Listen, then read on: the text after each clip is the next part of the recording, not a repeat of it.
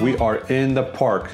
Total cost for everybody was $100 US, which is very cheap actually when you compare it to like a Disney World of the US. I know this is not like it, but $100 is not bad. So let's get started and show these kids a great time.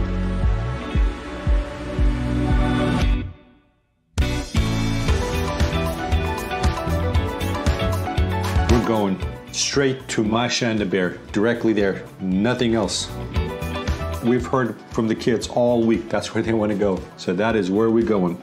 And of course, it's all the way in the end of the park.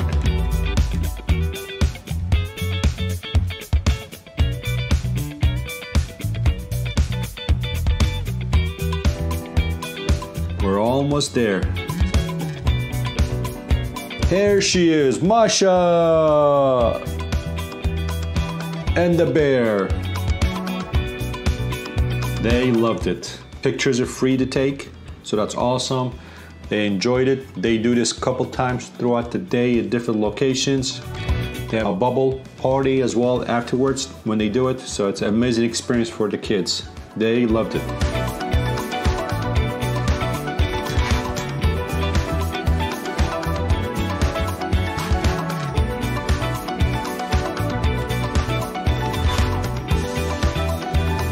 We're gonna eat lunch in the Masha train.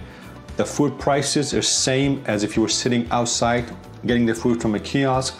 So why not come sit in the train, air-conditioned area, and have amazing food. We got burger, buffalo pizza, Caesar salad. Now, this is the best family ride for the kids. This is all age appropriate, so definitely take your whole family in this ride.